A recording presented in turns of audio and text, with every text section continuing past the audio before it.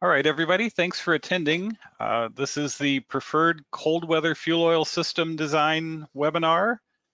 And we're doing this because of the unprecedented cold weather we had in the South during 2 weeks in February. I had to help get a bunch of boiler customers online on oil and did some tech support helping customers get their fuel handling systems going. So we thought we would talk about how to design your fuel handling system for cold weather. I am joined by Alex Canny. Alex is a sales engineer in the Northeast. He hails from Maine, and currently you live in New Hampshire now, right? But you cover the whole Northeast? That's right, yes. Okay. So that's Alex Canny, and I'm David Oaf. My background is boilers, and I've been doing fuel system design and commissioning since I joined Preferred about 15 years ago. Alex, when was the last time you actually did fuel oil service work? 2 days ago? 2 days ago. Okay. That's probably the longest it's been in a while.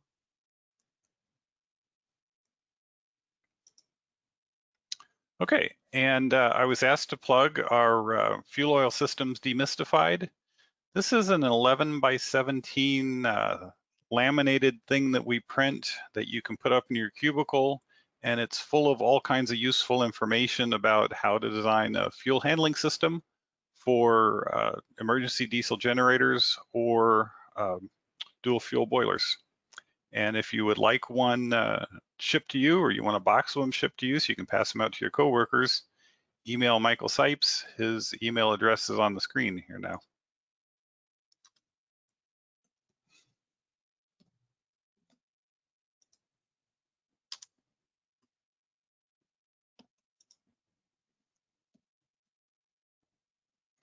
Okay, and plugging our next webinar, it's going to be March 18th. This is Renewable Solutions for the Boiler Room, where we're going to talk about how to reduce the carbon footprint of your boiler room.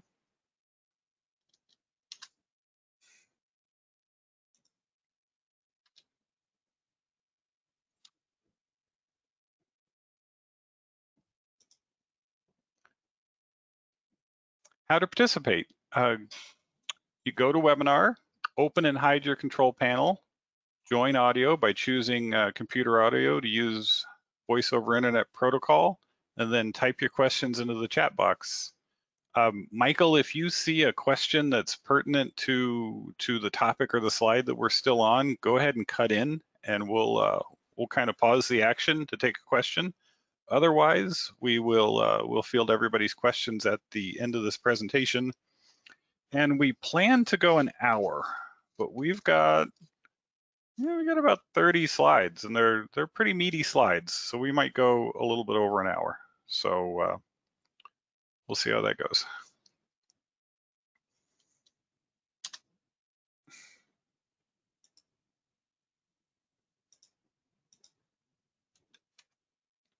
All right, we already met the presenters.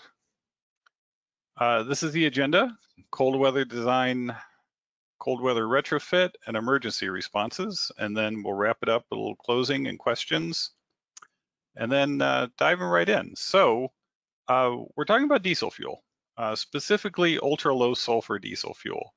And it was Rudolf Diesel did not invent diesel fuel. Diesel fuel was around when he was around inventing.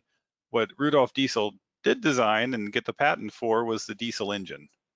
And there's a lot of pictures of Rudolf Diesel on the internet, but I like this one because he's got the cool handlebar mustache in this picture. ASTM D975 is the standard for diesel fuel oils. It covers 7 different grades of fuel oil. And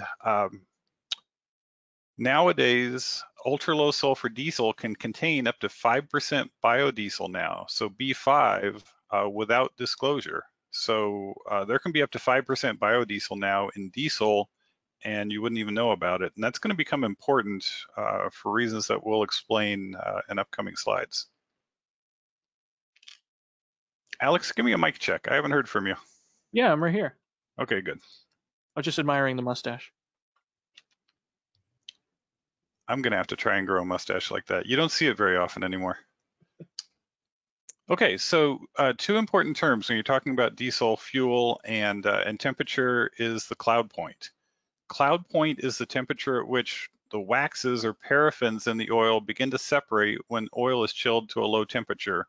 It's around 14 degrees F for number 2 ultra low sulfur diesel. Cold filter plugging point is another term they use to describe diesel properties, and this is used to determine the low temperature operability of diesel fuel. And I found a couple of cool pictures on the internet of a totally gelled up fuel filter, and I'm not sure what that is in the top picture. It looks like a sump maybe. Yeah. And this, so when we're talking about filters themselves, this is generally going to be on engines, correct? Yeah, 90% of this presentation is about engines. The oil needs to be above the cloud point to pump. If these paraffins start dropping out, they're going to plug up strainers and plug up pumps. So that part of it's applicable to boilers as well.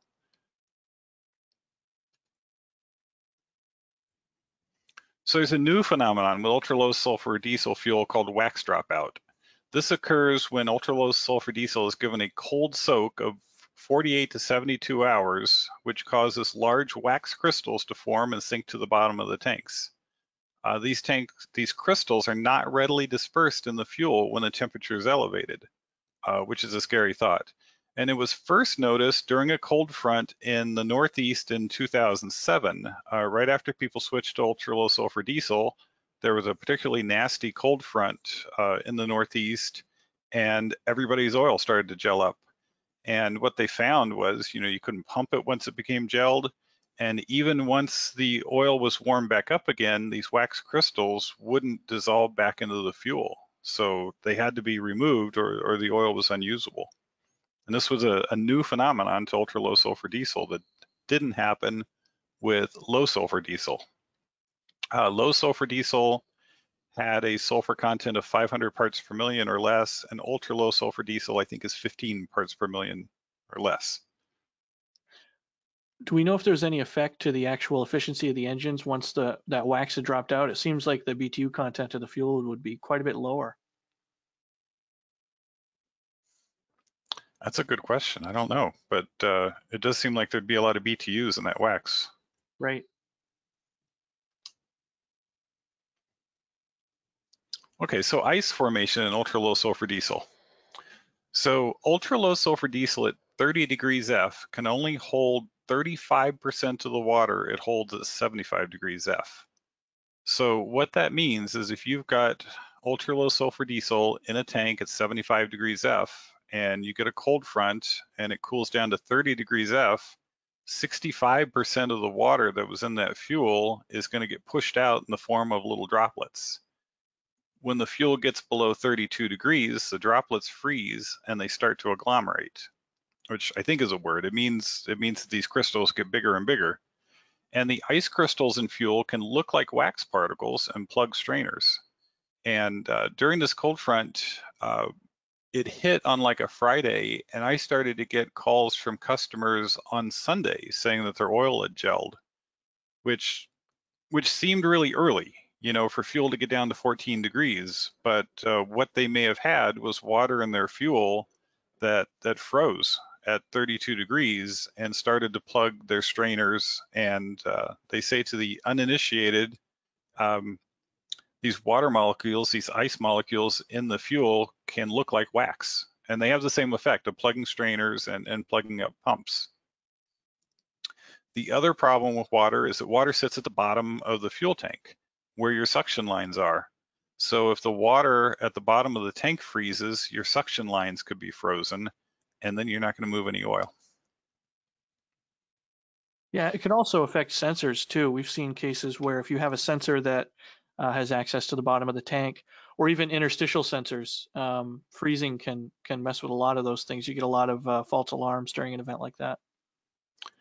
So where you're at, Alex, how often is it below 32 degrees in the winter? Uh, that's pretty much winter. so pretty Yep. much all the time.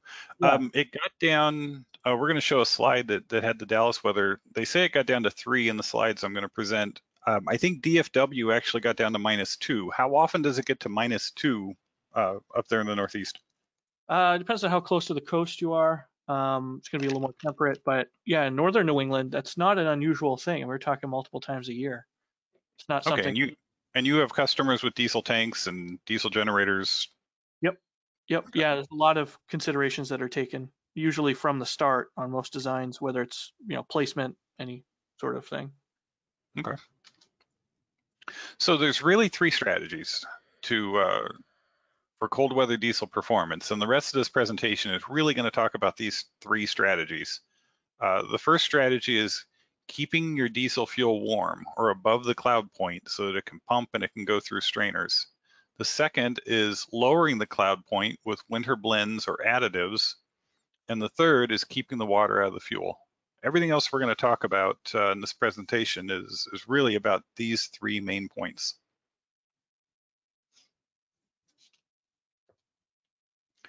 So a little bit of orientation. This is a slide that Alex provided of a fuel system in his territory. Do you want to walk us through this, Alex?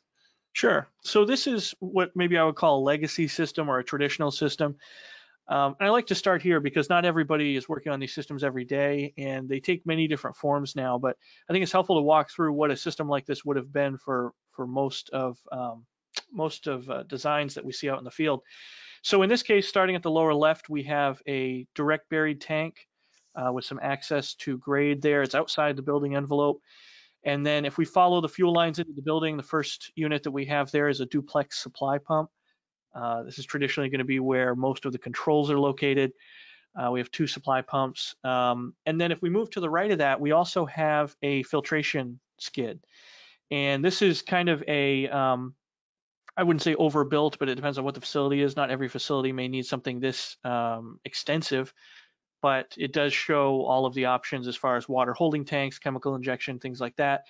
And this pertains to what we're going to talk about in that third point, which is keeping water out of the system and removing water that's made its way into the system. And And that's then, also called a fuel polisher to a lot of people, right?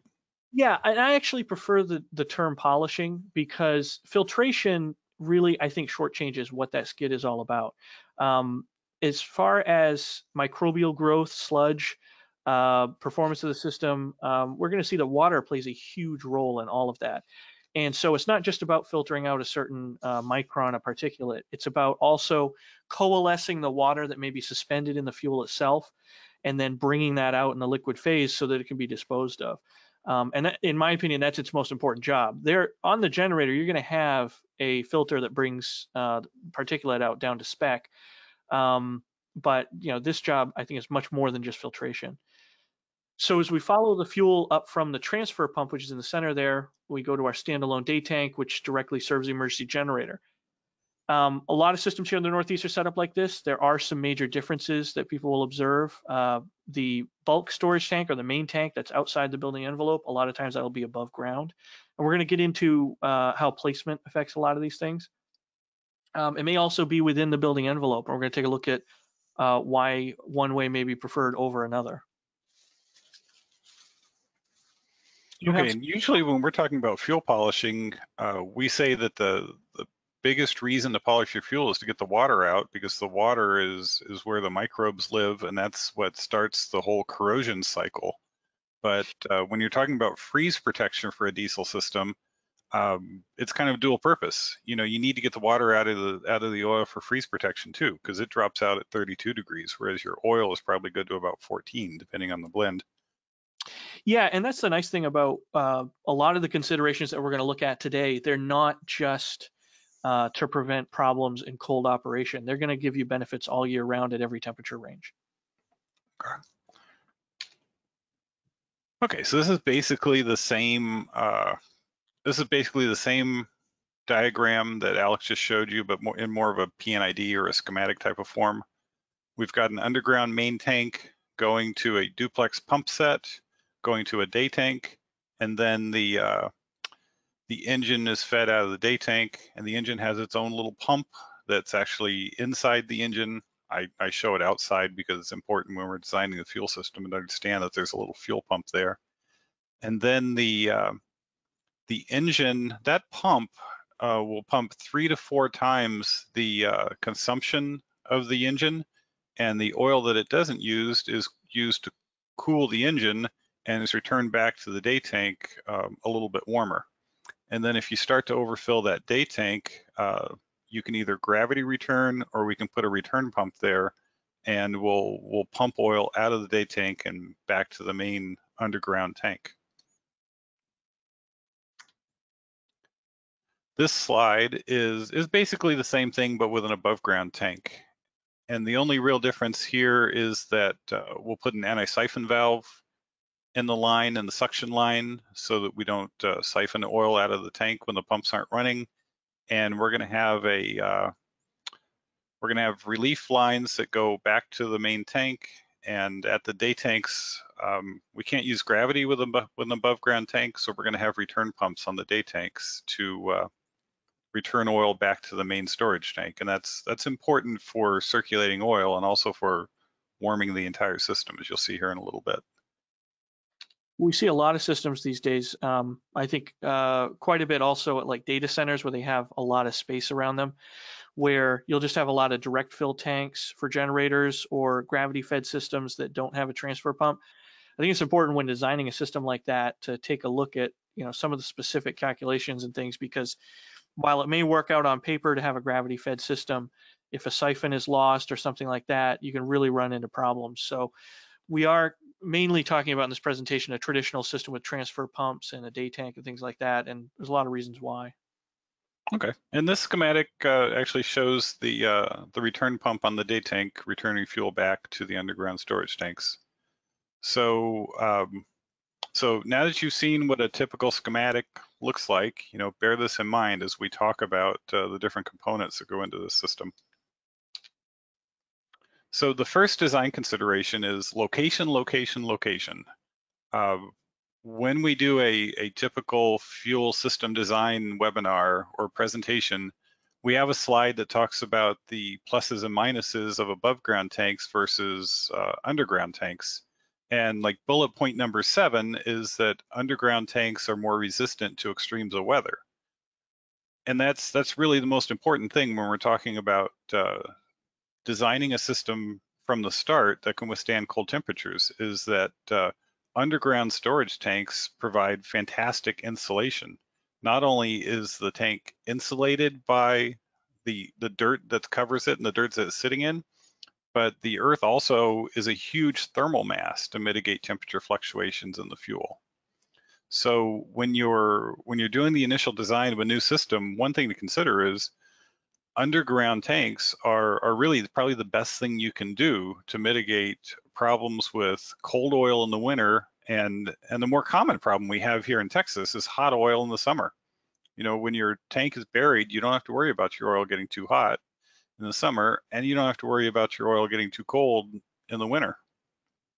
That's the neat thing about this application. And I would say, I know we're going to talk in a second about tanks, you know, located indoors, which would be a close second. But the neat thing about a buried tank is that if you were to insulate that tank and you're worried about heat being added during hot weather from return from the generator, so heat being added internally in the fuel system, that buried tank is actually going to shed heat to that heat sink in the earth, similarly to the advantage in the wintertime. Whereas if you were just to insulate that tank, you may actually make the heat problem a little worse in the summertime. Even though it will prevent heat from coming in, you know, via sunlight and things like that, if it's internal heat coming back from the day tank, then it could be a bigger issue. Unfortunately, it seems like when I talk to most design engineers when do design assist on their fuel system, the type of main storage tank and the location of the main storage tank has often already been decided before the job sort of got handed off to engineers. Do you find that to be the case in the Northeast as well? Yes, especially recently, seems like these decisions are being made kind of above the mechanical level, which is unfortunate, I think, because I think the mechanical engineer can really provide a lot of expertise and, you know, in that decision, it's more than just footprint and space. And Personally, here in the Northeast, I really like indoor tanks that are in like a vault or in the basement. But I understand, there's a price on the head of every square foot in that building. So a lot of times that isn't a possibility. So in this slide, we're really talking about above ground outside the building versus below ground outside the building. Obviously, burying a tank, the cost actually works out to about the same, but access can sometimes be a challenge. But yeah, a lot of times that's taken out of our hands before we're even involved in a project. So an underground tank itself costs less than an above ground tank, but when you add in all the installation labor, it comes out to be a little bit more money to have a buried tank, correct?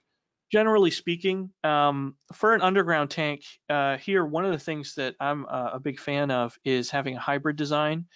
And it really comes down to the amount of space you can take up underground and what kind of rating you need. If you need, let's say, if you want to worry about a truck going across your lawn at any point in the next 20 or 30 years, I'm a big fan of a steel and FRP hybrid.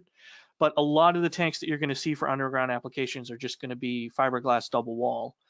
Keep in mind that with that there is a bury depth requirement and load rating that you may need to worry about, and it's going to be a little bit bigger footprint because generally they're going to have some structural rigidity built into them with the ribs that you see on there, and the interstitial spacing and things like that. So they do present some unique challenges, but yeah, for the most part, it's going to be a similar cost when it all washes out. Okay. And it seems like when I ask the question of most engineers, why are we doing this type of tank? The answer is we're doing this type of tank because this is the only type of tank that would fit. And it seems like it's architectural concerns and space concerns, not engineering concerns. Right, right. Yeah, it's kind of a tail wagging the dog in a lot of cases. And even cases where we were able to present equipment that would fit and solve some problems. Unfortunately, I think they just the architect wasn't really interested in complicating the project at that point. Okay. So the point of this is give more consideration to underground storage tanks. They really are the silver bullet for both cold weather fuel oil design and hot weather fuel oil design, especially in places like the South where we can have both. And then your piping can be underground piping or it can be above ground piping. So if you have an underground tank, your piping can come right out of the tank and be above ground, or you can run your piping below ground. And really, the above ground piping is probably the canary in the coal mine. That's the first place your oil is going to gel because that's where you have the most surface area and the least amount of oil to resist that cold wind. Yeah, and So I've seen designs even where they were able to get the valuable space indoors for the bulk storage tank, but had to run the piping outside up the side of the building. And if I had to choose one or the other, I'd almost rather have the riser inside the building and the tank out. As much as I like, when we can have the tank inside the basement where it can be inspected and everything, and it's kept, temperature controlled. Um, when cases where we had that riser outside, it really lost a lot of the advantages of having the tank thermally stable. okay. Okay, so if you can't bury your tank like Alex is saying, consider putting your tanks indoors. Prior to last month, I thought it was pretty dumb to store a flammable liquid like diesel fuel indoors, but that's the way it's done in a lot of places in the Northeast, just because there isn't any real estate to put tanks and generators and things outdoors.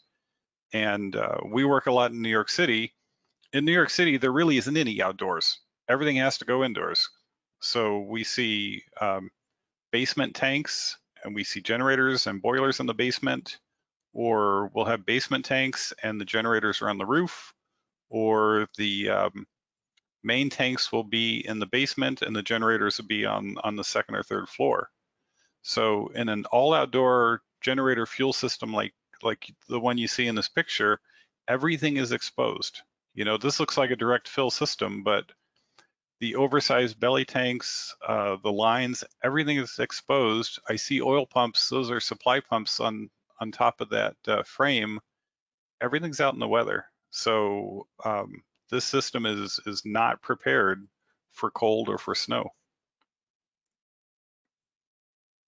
Yeah, and one of the points here on this slide with the wind chill effect, obviously with wind chill, it doesn't affect the absolute temperature, but when you have systems that have a high exposure, like the one here in the picture, it can affect how quickly that system, if the system is passive, right, it's going to affect how quickly that becomes a problem. So if you just have a very small cold snap, but it's very windy, that's going to become a very big cold snap very quickly. But also, if we have systems, we're going to talk about a little later about insulation and heat addition and things like that. When you have a system like this, it really should be insulated first, then looking at heat addition, because when you're this exposed, any sort of a wind chill is just going to pull every BTU out of here that you try to add. Yeah, and wind just increases the heat transfer of the system. You know, Right. heat out of the oil and into the environment. And Uh, when we're talking, sorry to interrupt, but when we're talking about parts of the system that are more susceptible, I agree. The piping, if it's completely exposed, especially if it's single wall, that's going to be first to go. But I think a blind spot that a lot of people have, even when they're considering the piping, is the sub-base tanks. We have generators on roofs where you'll have insulated piping, you'll have everything all the way up the building, but then all of that fuel is sitting in a sub-base, or what we call a belly tank, under the generator. And if you look at the form factor, you'll have a couple of 100 gallons of fuel maybe in a large footprint tank that's 8 or 10 inches tall, and it's all steel. And I've had cases where it's the floor to a generator enclosure, and the generator enclosure has a heater in it, but it doesn't really do anything, even with an immersion heater, because all the BTUs are just getting immediately pulled out of that steel shell. It's just a big flat heat sink at that point. And I think it's one of the reasons that, you know, for a lot of systems, especially if it's mission critical application, we have to take a really hard look at the way we're designing these sub-base tanks for generators. so a belly tank is kind of the worst of both worlds. It's a lot of surface area, and the surface area is steel, so it conducts heat fairly quickly, and sometimes it's not a lot of volume. I've seen belly tanks that were 5 inches tall. Right. I've also seen belly tanks that are 4 feet tall and hold 5,000 gallons. So obviously the bigger belly tank is going to resist a cold spell better than a short, skinny one. Yeah, to a degree. But if you were to have that in a form factor that's like a more traditional day tank, just by its nature, whether it's inside the generator enclosure or whether it's outside with some sort of insulation, it's going to be much easier to control. And in one case, we had a system where we had insulation, we had heat addition, but because the one weak link was the belly tank, none of it did any good. Yeah, and then a final consideration is, you know, in an emergency, this system may have to be worked on. And this is not a system I would like to work on in the middle of a blizzard. You know, imagine all that covered in snow and 0 degrees and windy. I talked to some technicians a couple of weeks ago that were working outdoors, and they were not having a good time of it. A couple of times they said, I'm going to go back to my truck and warm up for a few minutes.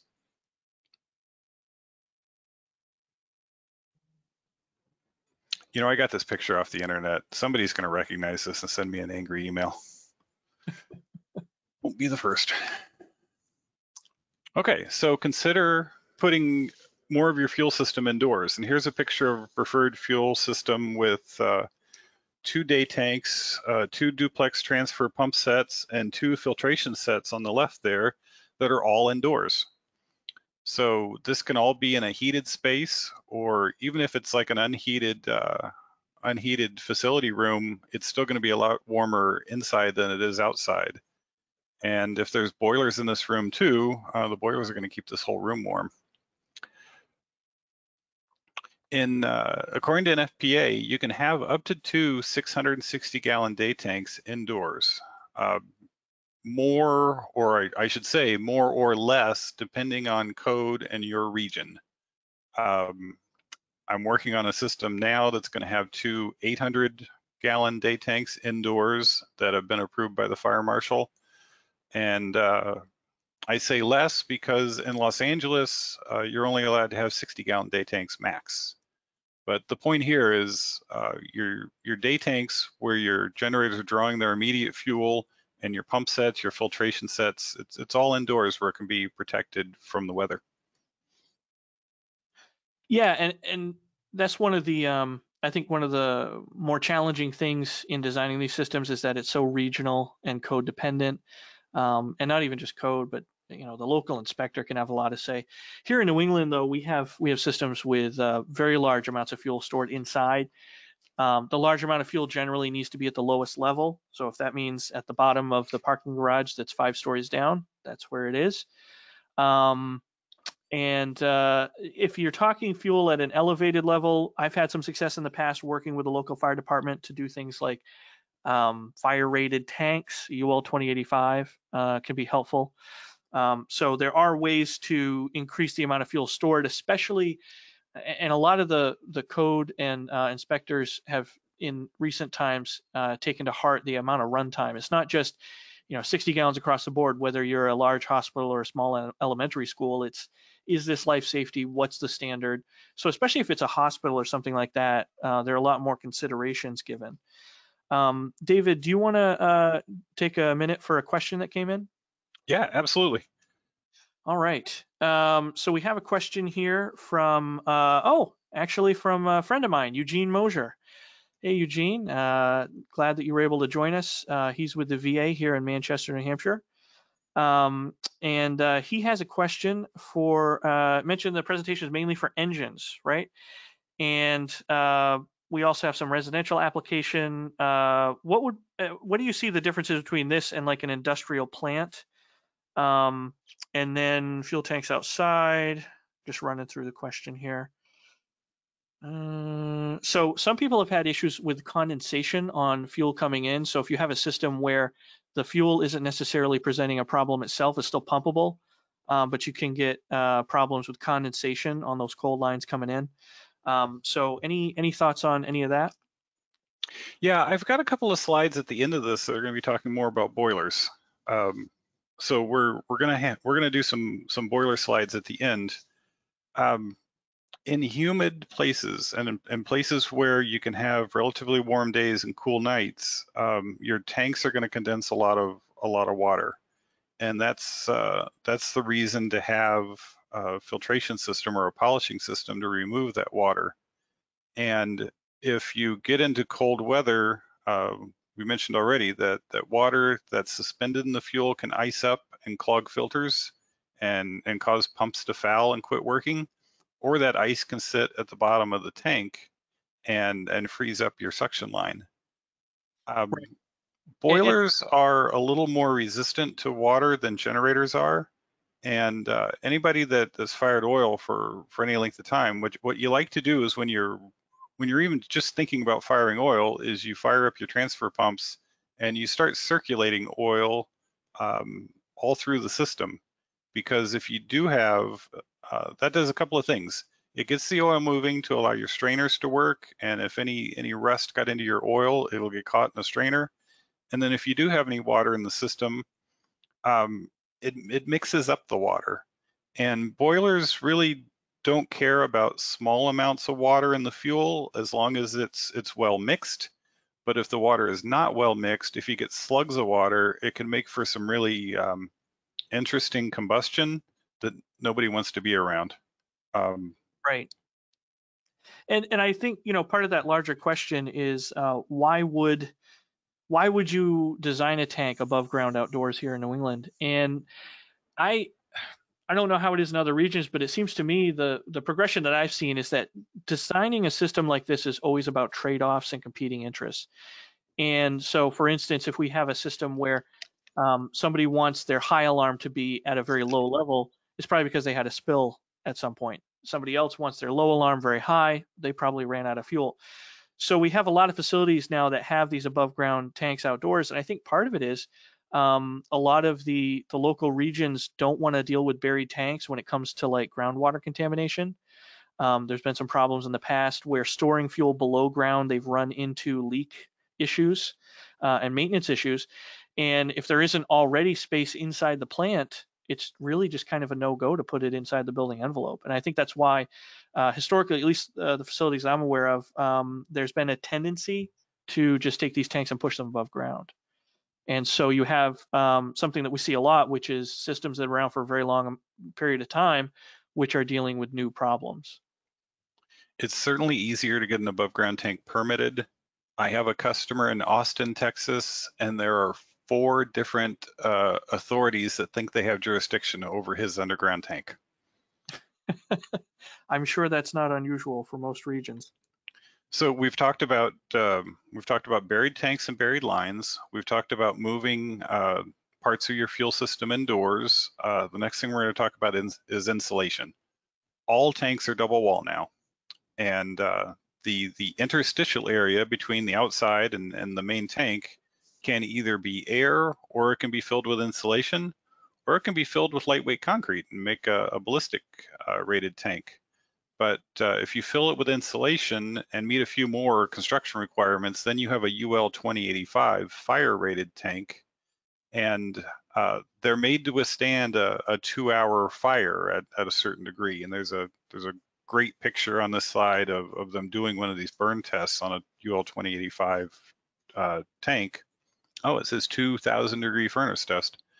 But the other advantage this gives you is it gives you a little bit of insulation to withstand the cold, and your above ground piping can be insulated as well. But you've really got to think about insulation because its value is somewhat limited, and we're hoping to demonstrate that on the next slide. So it took some searching because, it's easy to find out what the weather's going to be for the last 10 days. It's really hard to find out what the weather was at a point back in time. But I found a website that shows the weather that we had in Dallas in February. And the cold front really started February 9th. So on February 8th, we were 68 degrees, which is a pretty normal high for us, in the winter. And the first wave of the cold front came in, and we had highs in the 30s for a couple of days, and then high 20s for a couple of days, and then kind of the second wave hit on Monday, February 15th, and our high was 10 degrees, and then our low Tuesday morning. I think Tuesday morning was the bottom in most places around the DFW area, and this graph shows 3 degrees. In DFW, officially at the airport, it was -2 degrees. And then just as quickly as it came in, it left again. And on February 20th, we were 57 degrees. And I remember February 21st was a Sunday. I went for a bike ride in shorts and a t-shirt, and it was 74 degrees that day, and there was still a little bit of snow on the ground. But the duration of this cold spell was 11 days. Insulating a tank and insulating a pipe are not going to keep your fuel system warm for 11 days. Right. So yeah, so go ahead, Alex. Well, I know that that your thinking is similar on this. It really comes down to what kind of event are you designing for. If you're designing for a cold night, insulation, it's going to be passive. You don't have to add any energy to it. It's going to help even out, the ups and the downs a little bit. But if we're talking an event like this, really, what's the difference between 5 days and 10 days? To a system that just has insulation, not much. If anything, it might take it another half a day to come back up to temperature when it warms up. So I think it's important to understand the varying levels that you're designing your system for, and the ways that we do that. And so while insulation, I think, especially if you have a lot of exposed piping and exposed tanks, should be a first step, because doing insulation, Because it's inexpensive. yeah, and it'll protect against the more common events. I'm assuming that the cold day and a half is probably much more common than the event that you had here.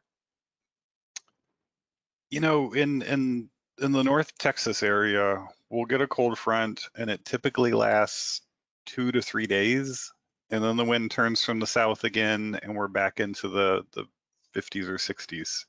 Right. And this cold front we had in February was historic. They said it was the coldest it had been since the 1800s, and also an 11-day cold spell is really, really unusual here. Right. So I think pragmatically, insulation is probably the first place to spend money, but understanding that insulation is not going to keep heat in the system forever. And so when you're designing against a more catastrophic event like this, there has to be some way to add BTUs back in that are being lost, even if they're being lost at a slower rate. And this is why, we talked about first about placement, location. If you're talking underground or inside the building, you're really not looking at the numbers the same way as long as your building heat is still on. But when we're You're good for 11 days. That's I mean, right. you're good all winter if you're in the Northeast. Exactly. And I'd like to, while we're talking about placement, just briefly again, we have some really great feedback on the chat channel here, courtesy of Michael Sipes. And somebody mentioned that they're speaking about the above ground versus below ground. Some of the other challenges to keep in mind is that there are EPA regulations about how long a tank can be underground. And I'm not sure if it's construction dependent, but it could be 20 years or so. So definitely, I mean, we're not saying that there's one solution for everyone in every single case, but there are some things to take into consideration there, and maybe why we see so many above ground tanks in areas that it just doesn't seem to make sense. Yeah, and I wanted to point out on the slide that, hopefully we have a lot of facility people tuned into this. And this cold front we had in the south in February was the coldest weather we'd had since the 1800s, horse and buggy days. So if your plant was not prepared for this kind of cold, you weren't alone. Nobody was prepared for this kind of cold. And before I joined Preferred, I worked for a company that sold equipment to electric utility plants in Texas. And virtually none of the plants are winterized in Texas because these kinds of cold weather events are so rare. Okay, so talking about the different ways to add heat to your system, one way you can do is with tank heaters. Immersion heaters can be retrofitted to virtually any tank. They can be installed new with a tank. But the thing to bear in mind about an immersion heater is it only heats up the oil immediately around the immersion heater. To be really effective, it needs to be used in conjunction with some sort of circulating pumps to keep that entire system warm. So if you have an immersion heater in a tank and you run your transfer pumps to circulate oil, that can move heat through the whole system. Immersion heaters alone aren't going to be that effective.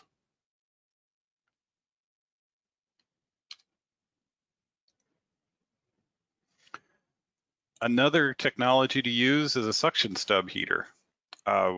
When used with a suction bell, and a suction bell is just a container, kind of an open container to trap oil around the suction line, it keeps the oil around your suction tube warm and pumpable. And it's typically more effective than a tank immersion heater because only the fuel around the suction line is heated. And Alex, this is an old number 6 oil trick, right? Yeah, I think we used to have an insert for the suction bell that was a steam coil. We have a steam coil as well, but if you don't have steam, that one's not going to do you much good. Yeah, and I think where this comes in, because the suction stub type heater, which is similar to what we're looking at here as well, is so localized that if you're going to be using this on a larger tank or a tank that maybe doesn't have really, really good insulation, it might make sense to keep it all local right to the suction stub itself. An alternative, if you have a medium-sized tank with great insulation, rather than doing a suction stub, you can do an immersion heater and do a supply and return at maybe different points in the tank to try to get some cross flow. But the nice thing about this is it pretty much guarantees that there's always going to be warm fuel at the suction line. And we've seen cases in the past where on heavier grades of fuel, but I'm sure that diesel is just as susceptible, that you have a body of warm fuel in the tank, but the other side of the tank could be almost completely solid. So we always recommend that the suction line and the return line be on opposite sides of the tank to get circulation, and that's true when you're trying to get circulation to move heat around in your oil tank as well. Yeah, and this would be an exception to that, but it again comes down to what the biggest consideration is. This might be something more where it's a constant concern. Like I said, with designs, it's always competing interests. Okay, so this is a number 6 oil trick that is very effective with diesel as well, and you end up having a much smaller heater than usually a big tank immersion heater. so less kilowatt usage.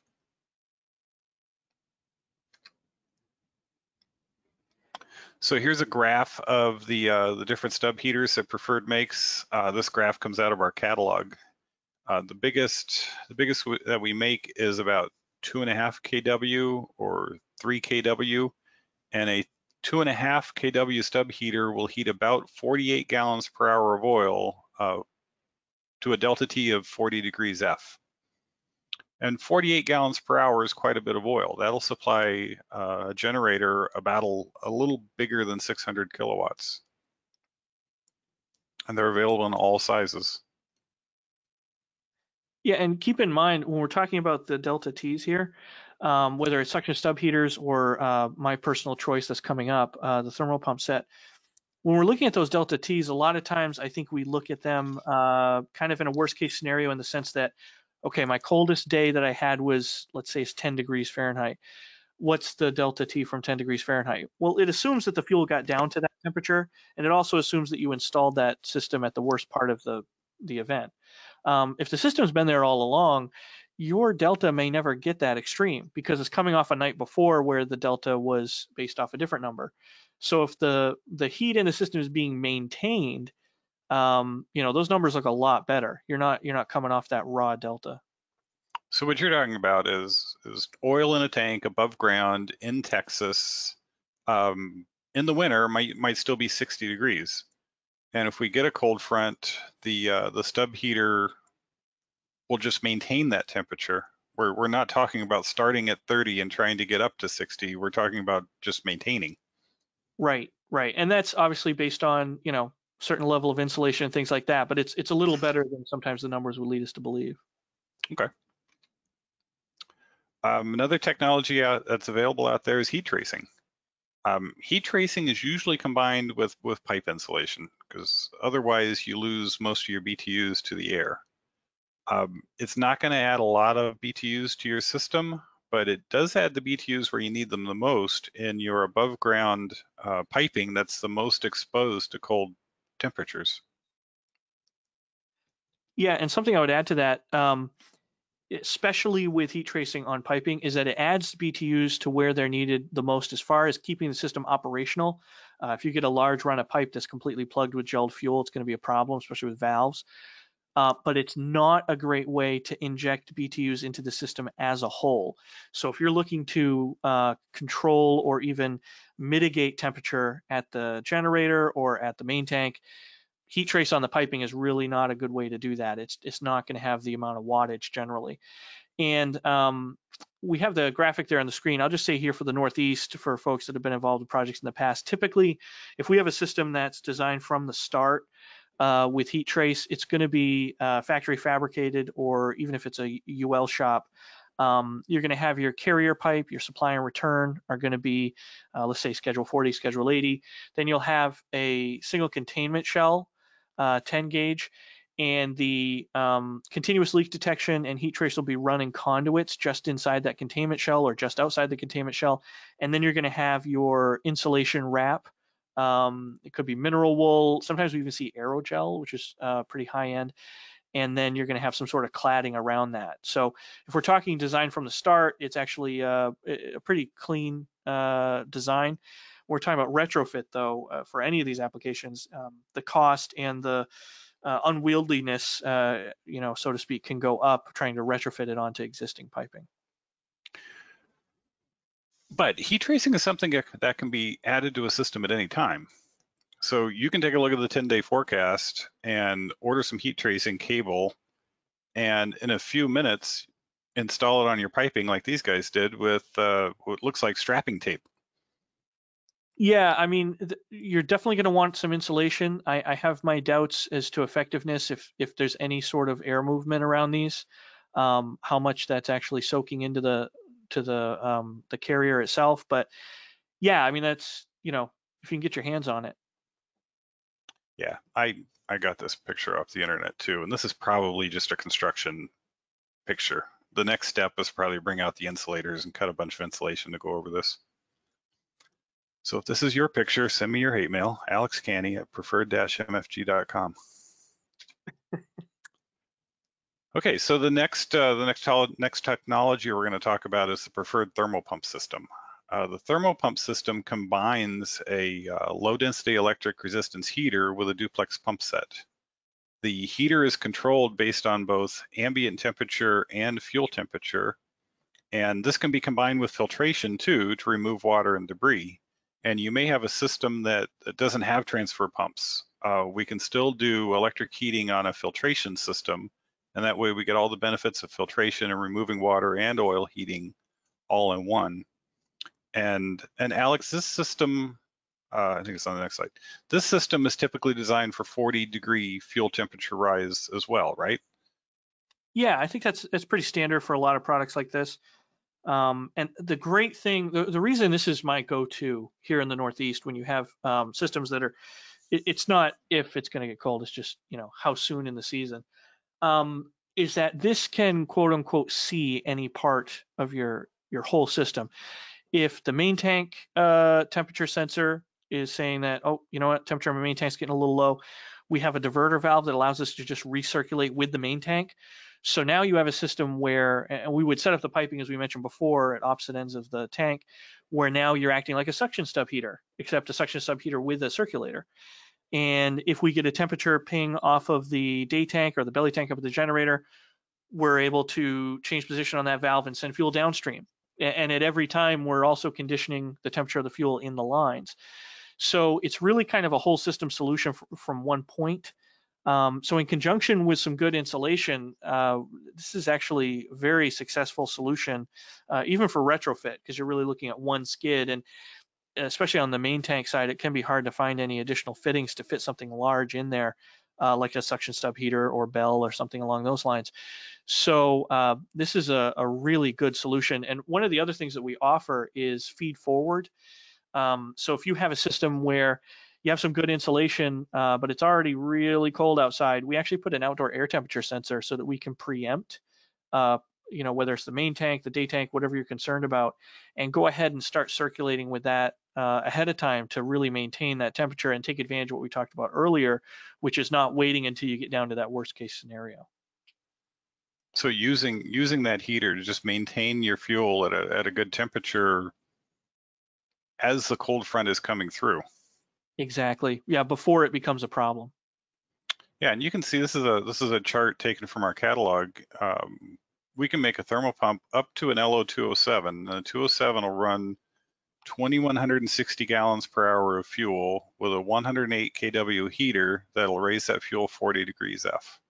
That's a big pump set and a lot of heat. So if you've got a fuel system that was not designed for cold weather at all, above ground storage tanks, above ground lines, outdoor day tanks, outdoor generators, adding heat to your existing duplex pump set, this could be the only thing you need, even for historic cold temperatures like what we had in February. 108 kW, or adding 40 degrees to 2,160 gallons per hour of fuel, that's a lot of heat. I mean, that'll turn over an 8,000 gallon tank in 4 hours. It is, and I think it really just comes down to the length of the piping runs and the total amount of fuel stored. I think for a small to moderate size system, this could be a great way to take care of most cold fronts. For larger systems, though, as we've seen, I mean, if you get that piping long enough, eventually you will run out of BTUs. So, it is kind of a case by case basis. I recently quoted, in fact, since the cold front, I recently quoted a fuel system for a plant that had 6 generators with big belly tanks that were direct fill. And now they're adding 2 above ground main tanks, and they asked me to quote 2 duplex pump sets, 2 filtration systems, 6 return pumps, because we're going to put a return pump on each belly tank, and 6 float switch assemblies, and all that added up to $105,000, plus a bunch of ship loose instrumentation and stuff. $105,000 to add resistance heating to that system, to convert that into a thermal pump system, would have been an additional $20,000. So the addition of electric heating to a duplex pump set is not super expensive. Right. And if I could take a second, just talk about, that type of setup versus a traditional centralized setup. As I mentioned before, we see a lot of tendency for engineers to select a setup where, you have these large storage tanks at the generator or directly underneath the generator. That setup works really well when everything is going great, because you don't have the additional cost of transfer pumps and additional tanks and all this other stuff. Um, but the problems come in when things are not good, whether it's the need to filter the fuel, polish the fuel, whether it's cold or hot fuel considerations, or even engine problems. Because in a traditional system, while you do have the additional transfer pumps and all those piping considerations, everything like that, you also have a system that's designed to circulate within itself. And just being able to circulate the fuel back to more thermally stable storage underground or something else, that's a massive advantage for these types of systems. And we've seen even cases where if all your fuel is local to each generator, if you lose an engine, your redundancy or total hours runtime calculations may be different now because that fuel isn't available for any other part of the system. Whereas with a centralized system, you can pump that back to the main tank, polish it, bring it up to temperature, and send it wherever you need it to go. I think in the inquiry I was talking about, they were trying to add more runtime hours by adding main tanks. Okay, so another source of oil heating that's often overlooked is the diesel engine itself. I had the slide earlier that showed the little fuel pump on the engine. That pump runs 3 to 4 times as much fuel as the engine consumes, so it returns 2 to 3 times as much fuel as the engine consumes at a temperature that's 10 to 15 degrees above the fuel supply temperature. So what that means is once you get a generator running, especially if it's running under a pretty good load, the oil coming back from the engine to the day tank is going to be pretty warm. So once that engine gets going, it can keep its own day tank warm. And then if you have a return pump on the day tank, that warm oil in that day tank can be used to circulate warm oil throughout the whole system and back to the main storage tank. One point on there, and it's something that we've run into on hot fuel issues, where there tends to be more of an issue when you're doing periodic testing and things like that. Something to keep in mind with that ratio of return fuel is that if your actual building load or process load is closer to the capacity of the generator, and you're not testing it on a load bank or on building load, that amount of warm fuel return can be significantly lower because that's a constant flow rate for most of these onboard pumps, constant flow rate pumps. So if you're talking, you're returning say twice the amount of fuel back to that day tank under normal testing, but you have a cold snap and you actually have to put the building on load, it may be half of that or less being returned. So it's just something to keep in mind. Yeah, and in the South, we're usually battling hot oil, not cold oil. So our systems are really designed more to keep the oil cool than they are to keep it hot. But one of the nice advantages of the thermal pump that we talked about on the last slide is if it's not cold outside, the thermal pump just never comes on, and it doesn't use any electricity, and it's like it's not even there. Right. We have a few more questions. I don't know if you want to take those now or. Yeah, if they're kind of on this topic, let's take them now before we move on. So one of them is along the lines of what we're talking about with designing from the start with cold weather. How would you go about designing a system? Would you take into account the temperature and viscosity for that colder temperature, or would we just design to have heating in place from the start? And I would tend to lean towards, if I know that we're in New England here, the case the question is asked regarding New Jersey, I would certainly lean towards just designing the system to have insulation and heating that's going to bring it up to temperature and just work off of actual viscosities at spec temperature. Understanding that our pumps, especially if we're talking discharge pressure, our pumps have a lot of cushion for most applications. They're positive displacement pumps. They're going to be able to push downstream. Most of the problems are going to come on the suction side. And so if we're seeing higher pressure drops, it's definitely something we want to take into account But at that point, it wouldn't be so much a calculation to see what the actual value is. It would be steps taken to mitigate that. Now, where you are, David, there's a lot of systems where they weren't necessarily designed from the start to handle cold temperatures. Did you see a lot of issues due to different viscosities? Did you see any actual gelling where pressure drops increased, you had pumps cavitating, things like that? The tech support calls I got during the cold front weren't viscosity related. They were pour point related.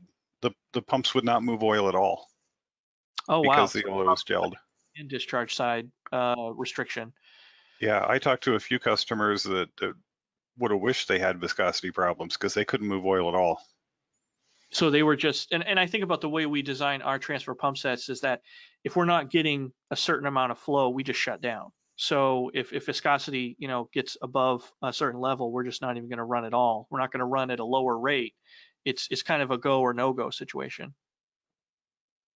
Yeah, if you don't make that flow switch, we trip the pumps. Right.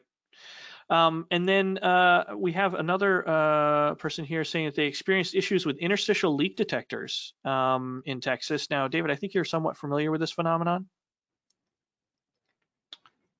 I think I know who is asking this question, and they ended up having one bad leak detector. I think they've already bought a replacement, but I don't know that we know exactly what went on at their facility. They had outdoor day tanks. Well, they had outdoor everything, but they had outdoor day tanks that had 4 inches of snow on them, and their pumps were tripped, and they couldn't get pumps to run even in hand. And if you look at the wiring schematic, there's only a couple of things that'll keep a pump in a preferred system from running in hand, and one of them is the interstitial leak detectors.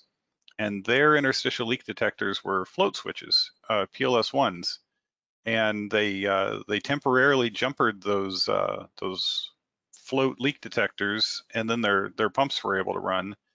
And they ran them in hand, and then they got them to run in automatic too, so the pumps were working fine.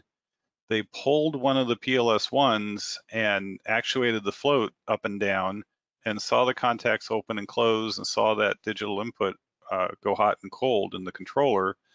So in air, the PLS one worked fine. When they put it back in the hole, it started to show a leak again.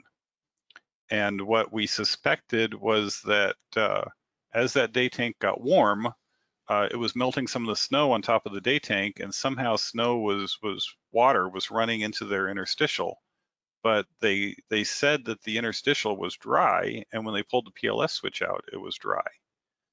Hmm. So I don't think I can explain exactly what went on. Now, since then, they did find they had a bad float, but during the cold front, we had to jumper 3 floats at least on 2 day tanks. They Right. each day tank had 2 floats for leak detection. And they weren't wired in series, they were parallel. They were wired in series, Uh, so yep. they actually had a pretty good technician who was trying to figure the system out, and he had a multimeter, and he went point to point through the system. We do it kind of like a limit string on a boiler, and we were able to determine which floats were reporting a leak and jumper them. And I wrote down in my notes for that day, he did 4 leak detectors on 2 day tanks while he had me on the phone, and 3 of the 4 day leak detectors were showing a leak. So they Wow. found one bad one that was replaced, but I don't think we have a good explanation for what happened with the other 2. Okay. Yeah, I'd be interested to see if anything new comes out of that. So what would your recommendation be? I mean, you're more familiar with that location than I am. With these external day tanks, what would your recommendation be for retrofit on this? I mean, my thoughts would be taking a look at insulating and then probably something along the lines of a thermal pump. But do you have any specific details on this site? This site does not have a central duplex pump set. They don't have a headered system. They have 3 individual day tanks, and each day tank has a pair of suction pumps and a pair of return pumps. So what I would do with their system is I would add I would add electric heating to their polisher, Ah, and that'll keep the oil warm in their main tank. And then we can exercise the, we can run supply pumps and run return pumps to get that warm oil through the whole system. so using the polisher as a standalone circulation device. Yeah, and I would probably insulate their lines too. I would insulate their supply and return lines because that's quick and inexpensive. Right, right, absolutely. Let me just going through the questions here. There's a question that we have regarding underground storage tanks with concrete interstitial. I should probably clarify. So for underground tanks, we we make a distinction between underground, whether it's actually direct buried or whether it is below grade indoors or vaulted. So for below grade indoors within the building envelope or in a vault, that's going to be typically a standard UL 142 design, the same as we would have above ground. If we're talking direct burial, we don't see tanks with the concrete in the interstitial cavity. That's going to be more for an above ground tank. Typically, if it's above ground outside the building envelope, it's going to be for impact protection rather than having bollards. And then if it's indoors, it's usually for fire rating required by the local fire department. But the question here is, does the weight of the concrete in the interstitial cavity alleviate the need for a large concrete ballast to prevent buoyancy? Now, since this typically won't be used as a direct buried tank, this actually does come into play if it's inside or outside for that matter.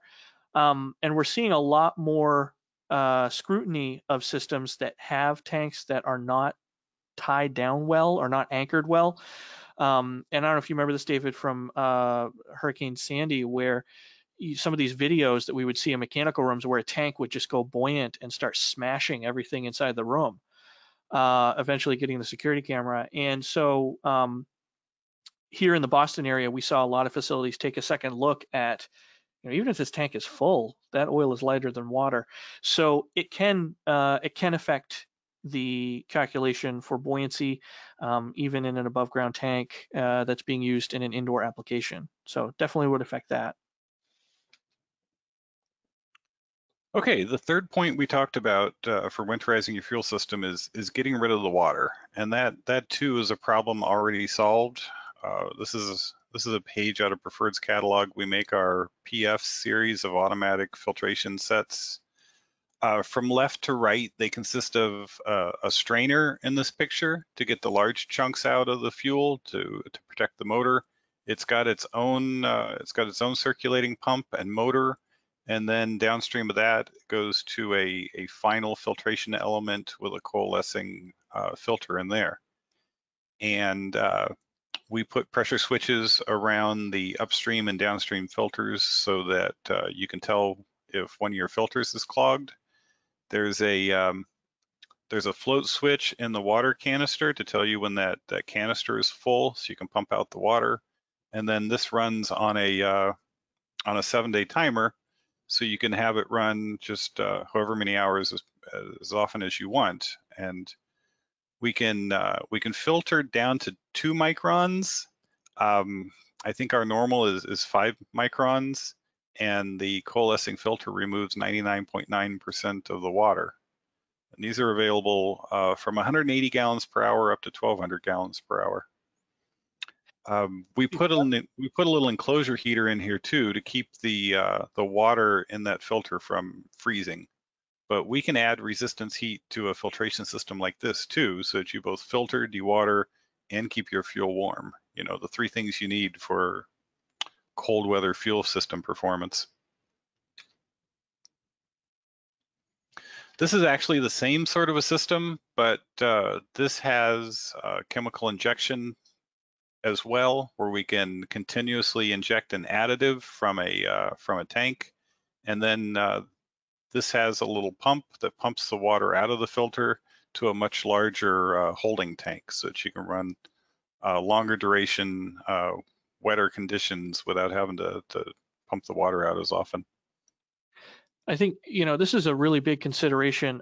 I've seen filtration systems about the size of a briefcase on several thousand gallons of fuel. And I have to ask myself, what percent water entrainment is going to cause that system to trip out? And when we're talking about a system like this, I know the alternative, a lot of people see the alternative as like a company that can come in and they have a big truck that can turn the tank over in a few hours, that sort of thing. But keep in mind, for a lot of the consulting engineers that we're talking to on this presentation, as far as what you can control at the design phase, you can control what equipment is specified. You can control, what sort of dewatering and filtration is installed, but you can't control necessarily what procedures the person is going to do 10 years from now. So for the longevity of the system, having a standalone system like this on site goes a long way. And the other point I'd like to bring up is that once in a while we'll get requests to do a combination transfer pump set and filtration unit.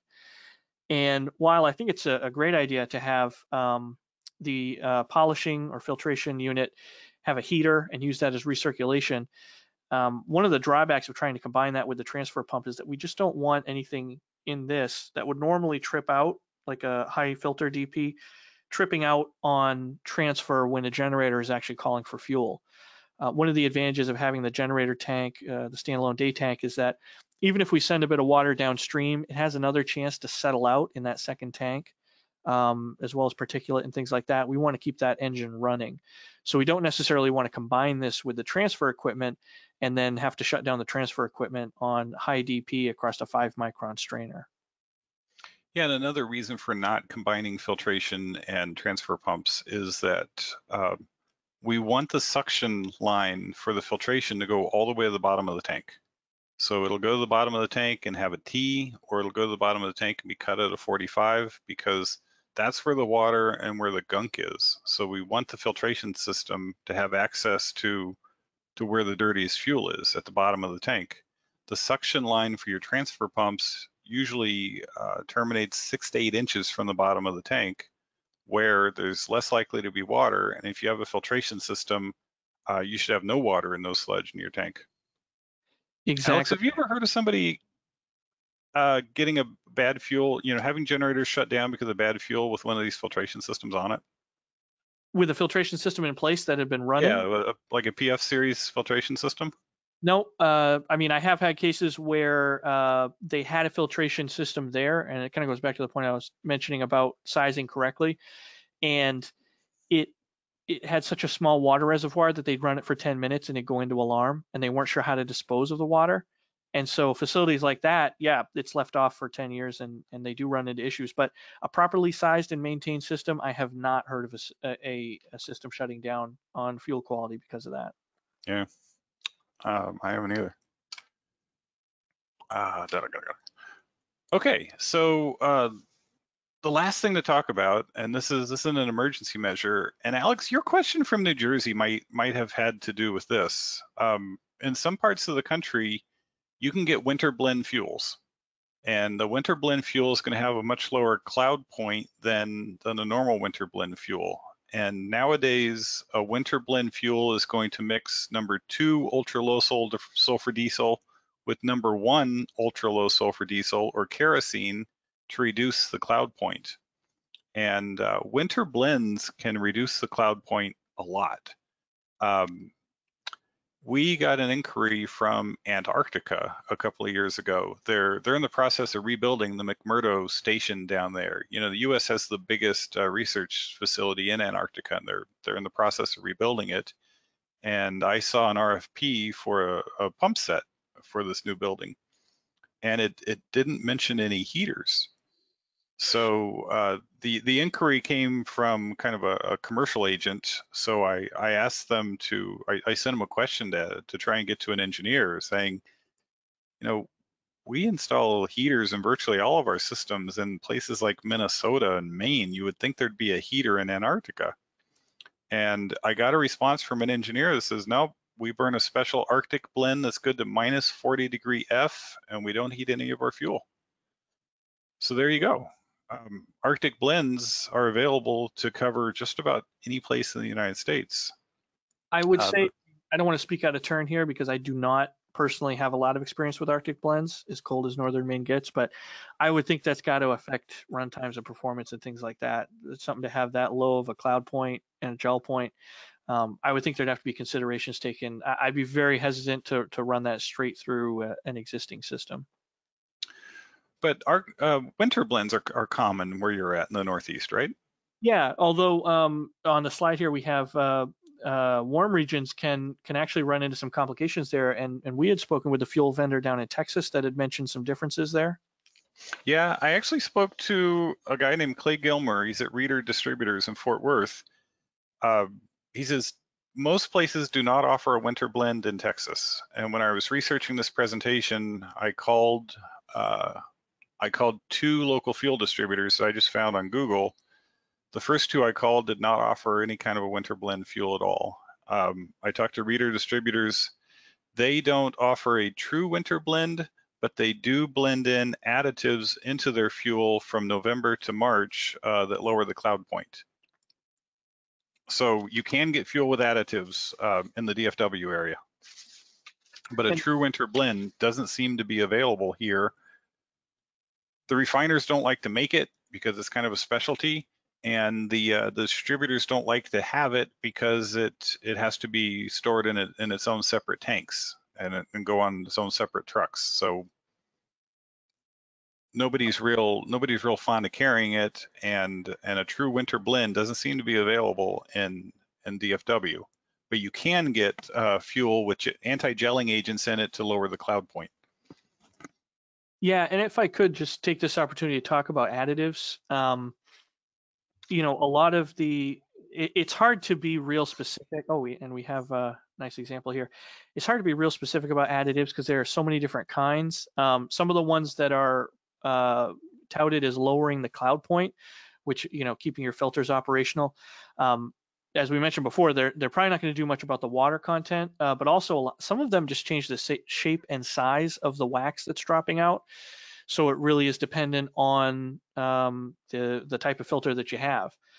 Also, there are things that we can add that are like water dispersants and things like that to try to break up some of these issues. But keeping in mind that if you have coalescing filters, those can actually kind of work at odds with each other. And depending on your system, there's really no one size fits all that you want to necessarily just dump into your tank, because some systems, it actually makes sense to keep the water, you know, at the bottom of the main tank because your drop tubes are sized correctly. If you were to put a water dispersant in there, now you're carrying more over and you actually get more freezing in your filters. So not to say that all additives are bad necessarily, but I think it's not the universal panacea that some people see them as. We've had cases here in the Northeast where you know, somebody will add in a pinch, you know, they'll add a bunch of methanol or something to a tank to free up the fuel. But some of these additives are, you know, they'll start pulling water out of the system and then they can re-separate out of the fuel in the tank or in the piping. A lot of different things that can happen, and relying on a special additive or relying on a certain blend for the system to operate, you know, that can put you in a tough position. And so, like we talked about before, with having the equipment designed from the start, you can't necessarily control what kind of fuel is going to be delivered in 5 years if you're designing a system, but you can control how the system is designed from the beginning. So just a word of caution maybe on some of these things that are added to fuel. Okay, but the great thing about an additive is if your system is totally unprepared for unusually cold weather, an anti-gelling agent can help, Yes, and it can be done right now. right. Bear in mind, you're going to need a lot. Um, we sell a couple of different additives in pints, quarts, gallons, and 55-gallon drums. And depending on the type, one pint will serve 275 gallons.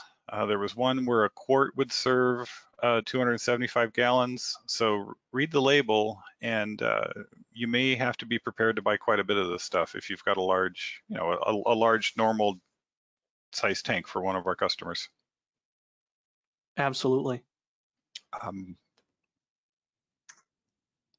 okay, and then we teased that we were going to talk about boiler operations a little bit at the end. Do we have any questions on the chat that are more specific to generators before I move on to a couple of slides about boilers? We have a couple of questions here. One of them is, are you seeing more call for fuel heaters since the ultra low sulfur diesel requirement? And I would say that ultra low sulfur diesel has affected so many things. As far as the actual issues due to cold weather, I would say it has affected that, but it maybe isn't the biggest effect. In my experience, the biggest effect has actually been on just overall fuel quality and system reliability from sludge growth and water entrainment and things like that. The sulfur content, and I know a lot of people that are familiar with fuels will already know this, but the sulfur content went a long way to providing lubricity to system components and to acting as a biocide to really knock down a lot of these problems that people are having. And here in New England, it's been a combination of lower consumption. So you have facilities that historically have burned liquid fuels for heat are now just burning them for backup power, and lower sulfur content that a lot of systems that kind of got away without fuel oil quality considerations for a long time are now facing new problems that they haven't before. There's no doubt ultra low sulfur diesel has made everything worse as far as oil storage goes. And the wax dropout effect that we started to see in 2007 is somewhat unique to ultra low sulfur diesel. And also, going back to our very first Rudolph diesel slide, ultra low sulfur diesel can contain up to 5% biodiesel. And biodiesel attracts much more water than normal diesel. And it's just more likely for ultra low sulfur diesel to have more water in it than old low sulfur diesel. And it's such a big thing that even here in Texas, they will lower the amount of biodiesel in ultra low sulfur diesel in the wintertime because it's so bad for the fuel in the winter. So the combination of ultra low sulfur diesel with the biodiesel in it has certainly made things worse. I agree. And we have a follow-up question here, a couple of them that are along the same lines. So if we have a system in place to dewater our fuel, as far as disposal and automatic operation of that, we do offer on our larger skids the option for automatically removing that from the filter stage with a solenoid valve and sending that to a holding tank. But then beyond that, as far as disposal, this may also be somewhat a regional thing, although I'm sure the EPA has thoughts on this. This is not something we can necessarily just run down the drain. My understanding is that we need to dispose of this as a hazmat situation. I'm glad you knew the answer to that question. Definitely, anybody on the presentation, please do not put this down your drain, or at least don't let anybody find out. Okay, so moving on to boilers. A lot of boiler plants are on interruptible gas service, and they have to fire oil during cold weather. And the call went out on a Friday afternoon here in DFW that people on interruptible gas service had to be on oil by noon Saturday. So me and virtually all of the full-time boiler service technicians in the DFW area were running from job site to job site, getting people up on oil, and a lot of people had trouble because they just don't fire oil regularly. So what you need to do to make sure that you can fire oil when you have to is to practice. And we had a question come in from a VA hospital, and really the VA hospitals do this right. VA hospitals are required to fire oil for 8 hours once per month, and the smart VA hospitals will run that 8 hours on different shifts and different boilers to make sure that all the boilers are ready to run on oil and that all their personnel know how to fire on oil. And that's a smart way to do it. And 8 hours once a month might be overkill, but a few hours every quarter is certainly not overkill. And not only does it make sure that your oil system is working, but it also will turn over some oil so that if you fire gas all the time, that you are consuming a little bit of oil when you do these tests so that you can get a new oil delivery and freshen up your oil. Make sure when you get a boiler tune-up that you include oil firing and ask for the setting data. That way you know your boiler's ready to go on oil. When you hire a contractor in to come do a tune-up, don't just tune up on gas. Ask them to look at oil as well.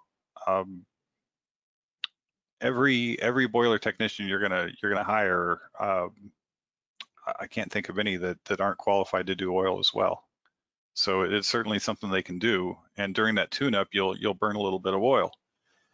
And then bear in mind that with modern control systems, when you replace a servo or you replace a control chassis, sometimes you have to re-verify oil, which means you have to go fire oil and hit all those points and confirm that combustion is safe.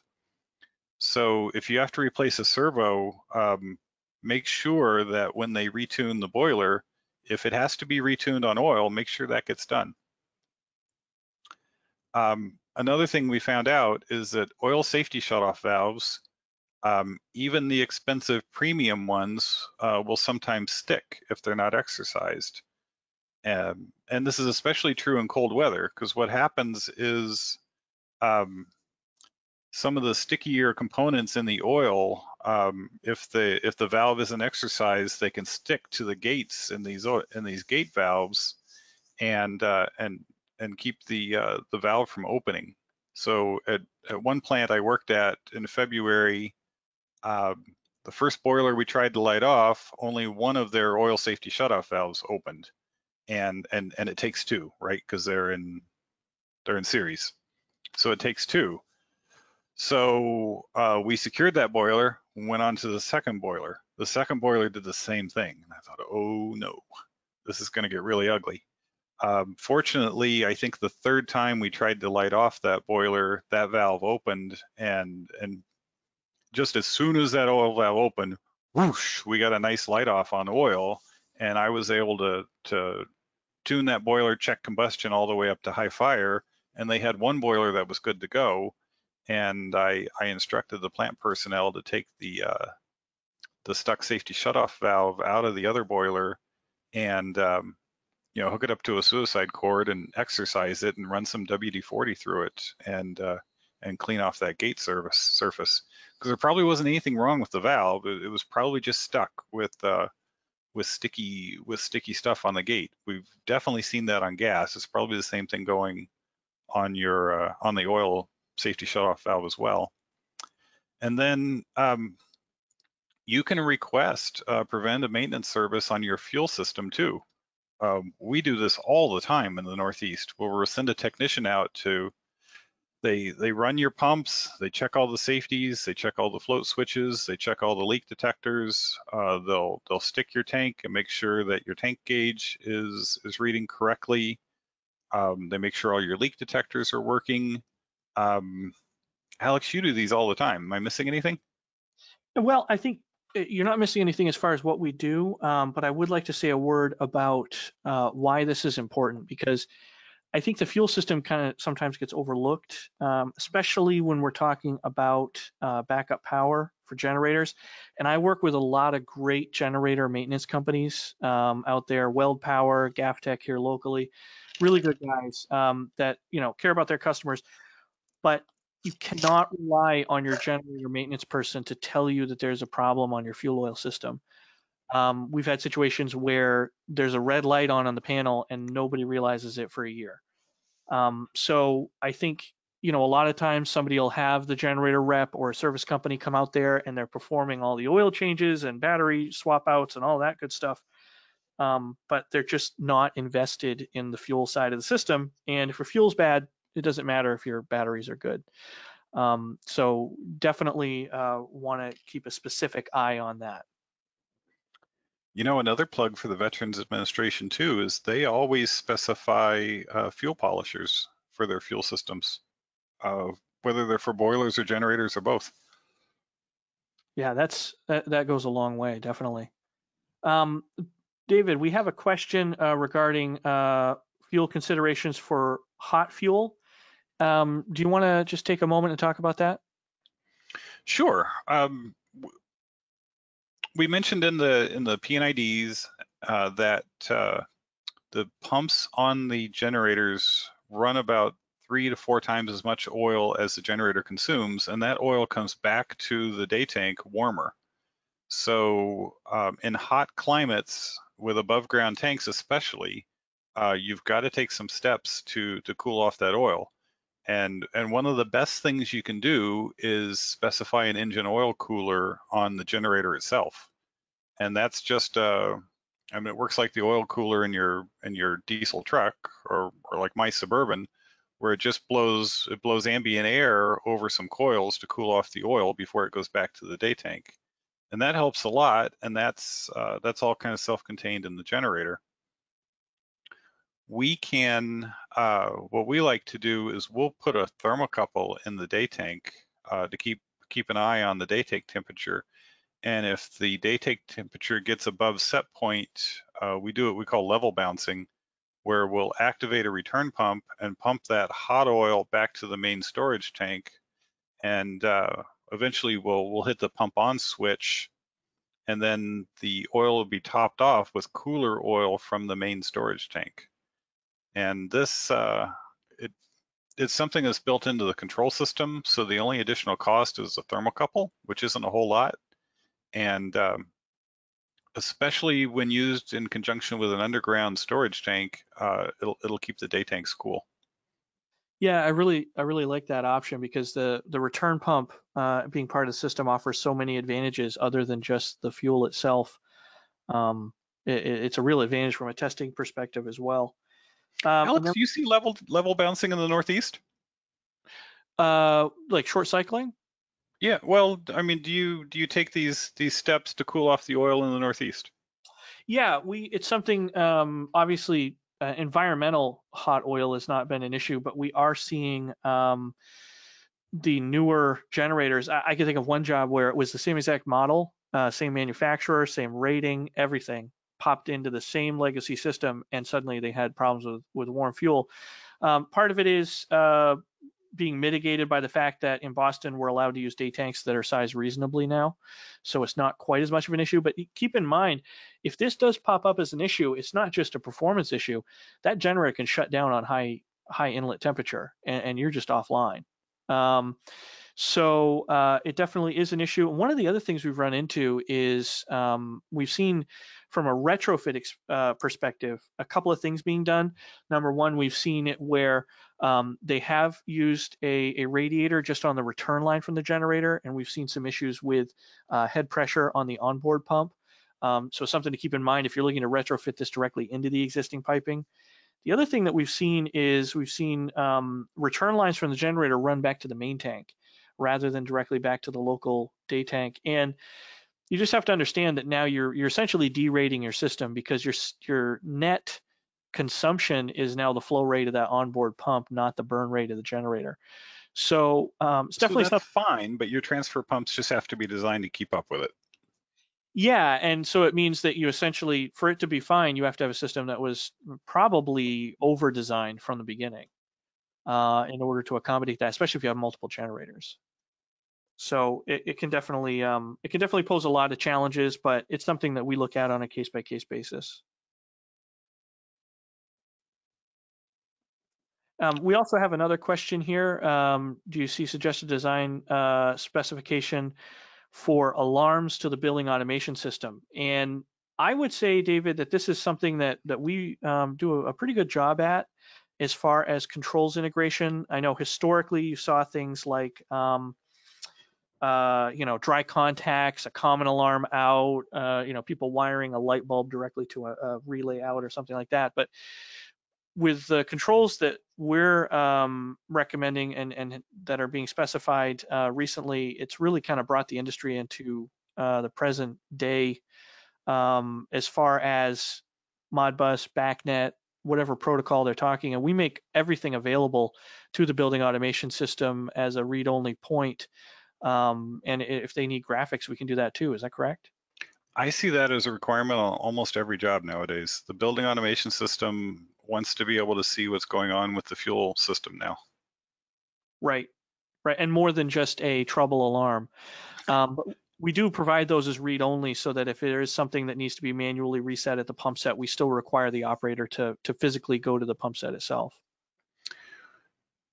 Most times when it's a brand new project that goes through a design consulting engineer, they're going to specify, an Ethernet or a BACnet interface to the fuel system. But in actuality, the only points they're really looking for most of the time are high-level alarms. They want to know when pumps are running, and they want to know if they have a leak. Right. So it's the kind of thing we could have done with a few dry contacts, but we're just doing it digitally now. And I think part of that is just the expectation of facilities based on what the equipment was that's being replaced or what they're used to with legacy systems.